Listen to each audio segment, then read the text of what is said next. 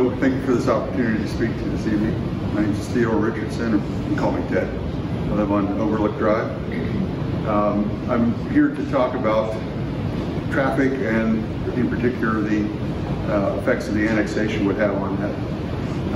I think if Tom spoke very eloquently with great detail about the situation. I am also in favor of postponing the annexation so that more study can be done.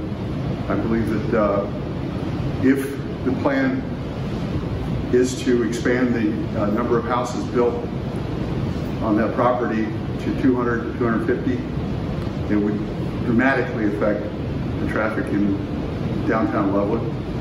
If the plan is to hold it to 90 or so houses as proposed in the annexation, then I think that would be more palatable. But I would like confirmation from council members that the plan will be continued as proposed. If not, if there is any consideration that the number of houses would be increased, then I think it should be tabled or it should be canceled, rescinded this evening, so that we can get better clarification as to what the actual plan is.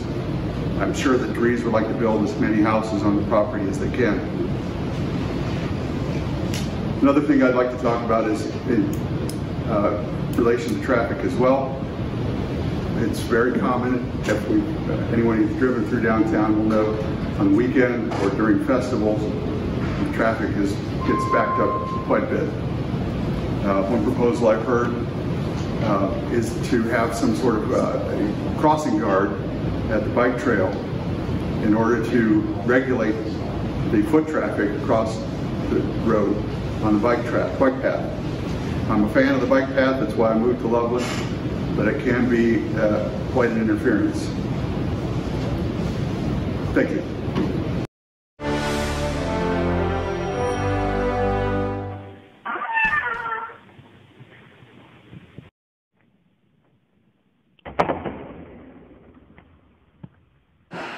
Now we're cooking with gas. Yeah, we are.